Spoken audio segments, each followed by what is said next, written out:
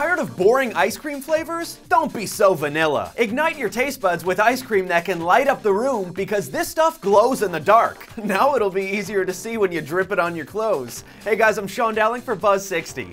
A pop-up ice cream shop in Australia called 196 Below is scooping out neon treats for a nighttime food festival. The company normally uses liquid nitrogen in their ice cream, making it look like it's smoking. Now it's adding UV reactive food dye to the ice cream, which makes it glow in the dark, and yes, it's safe to eat, according to Australia's version of the Food and Drug Administration. If the neon ice cream makes you feel like you're at a rave, that's the point. Co-owner Steve Felice tells the Daily Mail, quote, "I used to be a dance party child in the 1990s and early 2000s, and I used to make party clothes out of neon material. The neon ice cream is sure to stand out at the White Night event in Melbourne from sunset to sunrise as flavors pine lime, red skin or raspberry, and mango passion fruit grab attention." Similar stuff has been made before, but 196 Below is the first to introduce glow-in-the-dark ice cream in Australia. It reminds me of that purple ketchup Heinz tried to make happen in the 90s. It was so bizarre yet delicious. Buzz60. Now you know, pass it on.